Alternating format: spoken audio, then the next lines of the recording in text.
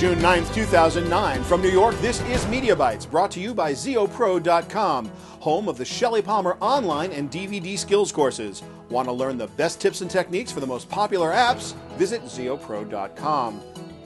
I'm Shelly Palme with today's top stories in technology, media, and entertainment. First up, this Friday is June 12th, 2009. And unless something very strange happens, it's the day that television stations all across America will stop broadcasting analog television signals.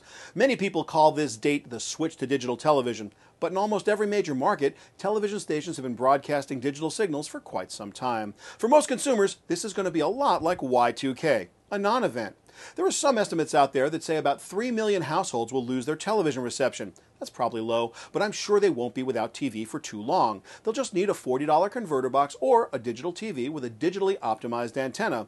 Of course, it'll also help if the bulk of this group is not living in a city with very tall buildings, because multipath interference that creates ghosted images on analog television receivers creates the blue screen of death on digital television receivers. But that's not really the point.